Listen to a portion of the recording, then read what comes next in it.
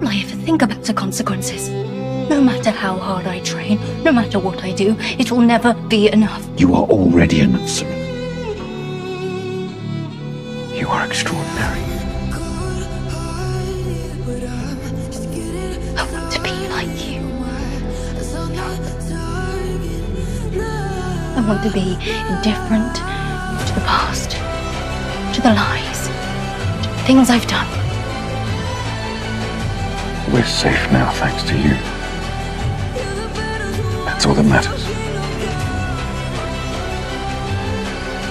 Please.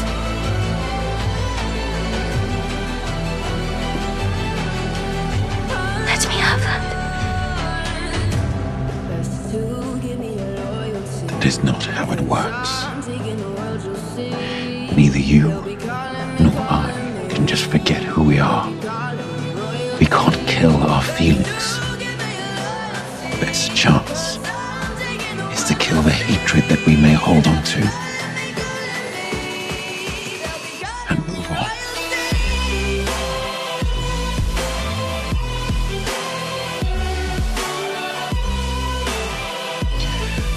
When a witcher cracks his skull, all we need do is stick him in a cod and fill him with Veritum, Sponge, and Hawthorn.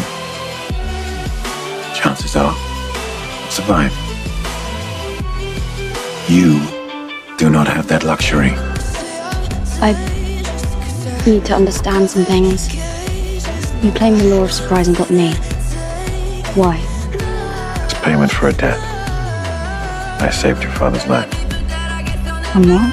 Your grandmother. She didn't want your mother marrying an outsider.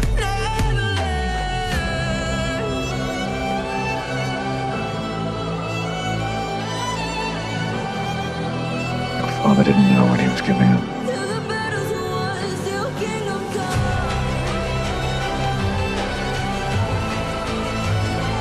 So, I'm your destiny? Whatever that means. You're much more than that, Cirilla. How did you escape? I screamed. It didn't cause any damage. I don't know. But you have to face it. We mustn't just give up.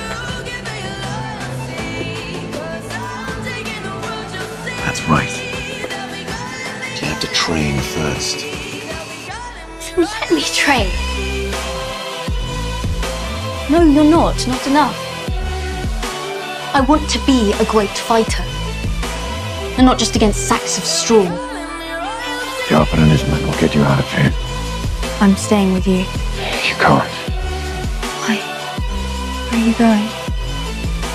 To slay a monster. I'll be with you soon, I promise.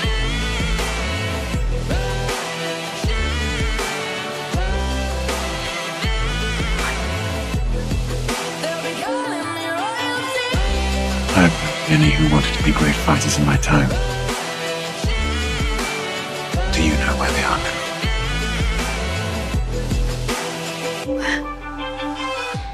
In cemeteries.